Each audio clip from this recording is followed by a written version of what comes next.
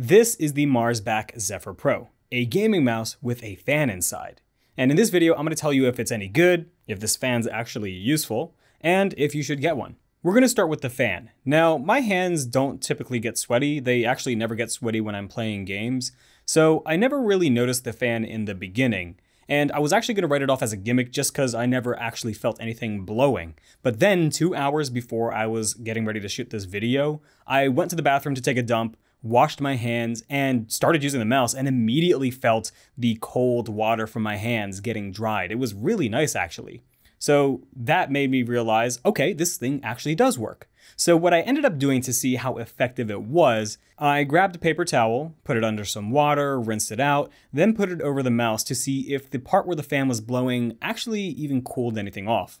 And to my surprise, it did. After about 5 to 10 minutes, the part where the paper towel was laying over the mouse actually got pretty dry compared to the rest of the paper towel, which was over the left and right mouse button. Now, does it translate to anything when you're playing games and your hands are sweaty?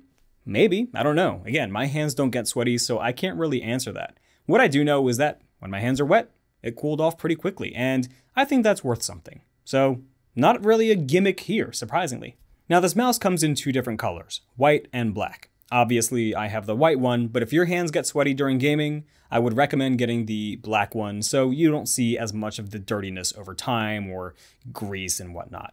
In terms of the shape, it seems to be inspired by the G Pro wireless series. In fact, it looks pretty much identical in overall shape with some Razor Viper elements in the front. So not only is it a familiar shape with me, but probably to many of you too, since most mice are shaped the way the G Pro X and G Pro wireless are. It's 131 millimeters long, 40.5 millimeters tall, and 65.7 millimeters wide. So it's pretty similar to the G Pro X in size, with the exception of being about 6 millimeters longer. It also does this G Pro X thing where the mouse is not technically ambidextrous, but left-handed people can use it if they really wanted to, because the shape is symmetrical on both sides. And in case you're left-handed and wanted to do that, the left side buttons can be disabled through the software so you're not accidentally clicking them all the time. The mouse is RGB, and you can see it all over the mouse, through the bottom, through the mouse wheel, and inside the mouse.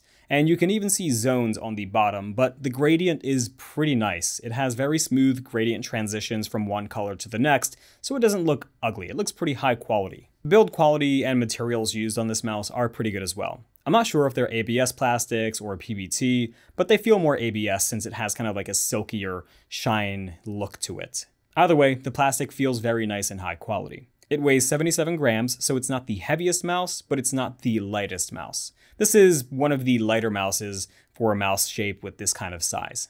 The feet on the bottom of the mouse are pretty nice. It's PTFE material, and it's pretty smooth. I think it's smoother than my G Pro X, but that could be due to the fact that my G Pro X is like a year old, and it's been my daily driver since day one.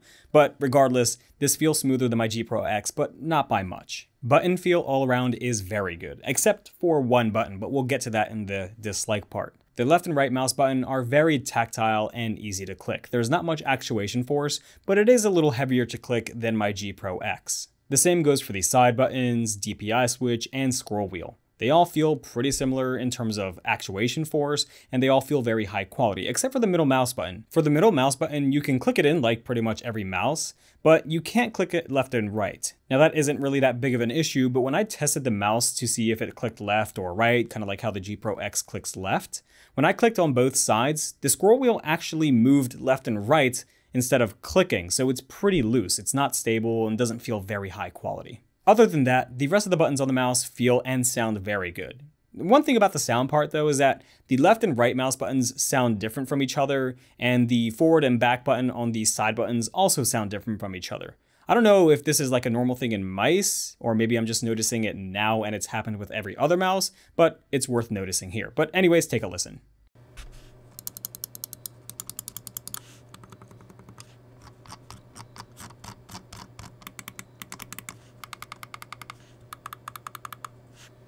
Next is the software. The software that this mouse has is actually extremely good. It kind of surprised me for how good it is from a company I've never really heard of before. We'll start with the Keys tab, which lets you change the buttons to literally anything you want, rather than locking you to a specific function like many other mice. Now there are buttons on the bottom of the mouse which lets you turn on and off your RGB and your fan if you hold the button, but those aren't configurable. Only the buttons that are visible on the top. Next is the Performance tab, which lets you set up to 7 different DPI settings, which I think is insane. Now, the website says that the DPI range is anywhere from 100 to 16,000, but the software lets me set it to as low as 50. Now, it's not like anybody's going to be using 50 DPI, especially with how high the input lag will be, but it's worth noting. You can also adjust your polling rates, Windows mouse speed, scroll wheel speed, double click speed, lift-off distance or LOD, and you can set your X and Y movement to separate speeds from each other. That's pretty nice. One thing that I really like about the software is that it lets you turn off enhanced pointer precision right in the software instead of having to go to the Windows settings, which I think is awesome. I think every mouse software should have this because enhanced pointer precision is garbage, in my opinion. I know there are some people that use it, but I like having that predictable feel. Next, you have the lighting tab, which lets you adjust the pulse speed, brightness, and what type of lighting effects you want, with the default being called New? I don't know what it's called, but it's spelled N-U-U, so I'm guessing it's called New. Lastly is the Macros tab. Don't think macros really matter that much for a mouse with no dedicated macro keys, but it is there. Overall, the software is very good, very robust, all while being very easy to use. Other companies should take note here. Logitech. Now, when it comes to the gaming experience, overall it's a pretty good mouse, but it's not perfect, which leads me into the dislike section of this video. Number 1, the right mouse button sometimes feels weird. Sometimes it feels normal, has the predictable tactility and sound that I'm used to, and then other times it feels mushy and harder to press. I'm not sure why, but that's what I'm experiencing with this mouse. It could be just a defect with my particular unit, but I'm not sure. Issue number 2 is the weight. Now, 77 grams isn't really that heavy at all. It's actually really light. But I'm used to something like the G Pro X Superlight, which again is my daily driver. And that mouse is something like, I don't know, 61, 63, whatever grams. And going from that to this is a noticeable jump. But if you're used to something with like 100 grams, which is about the average weight for a mouse, then going from that to this will feel night and day. I know that's what I felt when I went from my HyperX Pulsefire Surge, which was about 110-ish grams, to the G Pro Wireless when that came out, and that's 80 grams. And that difference in weight was nuts. It was so nice. It was like holding a feather. But those two issues combined don't even touch the third issue that I have, and that's the wire. Now, the wire isn't actually an issue. You know, it's light, it's got pretty thick cables inside of it, but overall it's light. But the problem is, it's a wire, and having a wire is nowhere near as good as having no wires.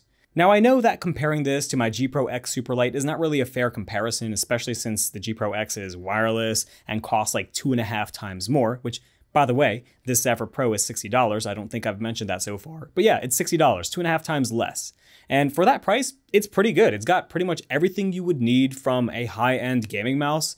The sensor is very accurate. It's a Pixart PWM3389, which is one of the most well-known great sensors. It's got better software than pretty much almost any other major company that I can think of. And the fan is not a gimmick, surprisingly, as long as your hands get sweaty. If your hands get sweaty, this could probably be beneficial to you. It's just, at the end of the day, it's not for me because of that wire. But if you're the type of person who doesn't mind a wire or has a wire and is looking for a wired mouse that's really good, well, this is a great option. Average price, great specs, supported by great performance, great software, and a fan that seems gimmicky at first, but at the end of the day seems pretty useful. That's all I got for you though. If I missed anything, let me know down in the comments below so I can put this in the checklist for the next mouse review that I do, since now everything is going scriptless.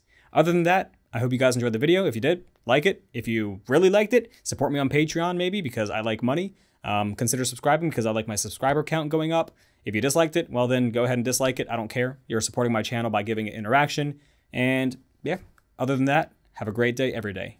Peace.